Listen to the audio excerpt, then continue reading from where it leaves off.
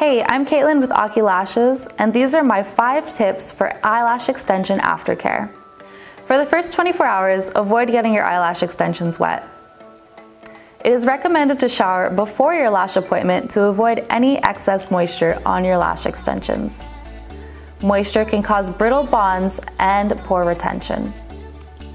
Your lash extensions are made from Korean synthetic PBT fibers.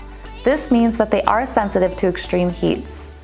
So be careful with lighters near your eyes or spending too much time with your head directly in a hot oven, as this may melt your lashes.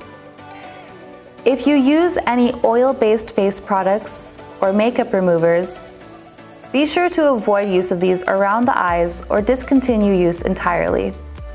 Oils from these products can get into the adhesive bonds and loosen the bonds, causing poor retention.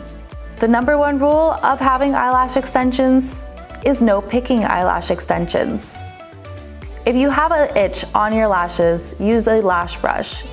Do not pull out your lashes, as it can take 6 to 10 weeks for a lash to start growing back. Another way to care for your lash extensions is to avoid sleeping on your face or on your side. If you sleep on your side, you will notice more lash loss on the side that you sleep on.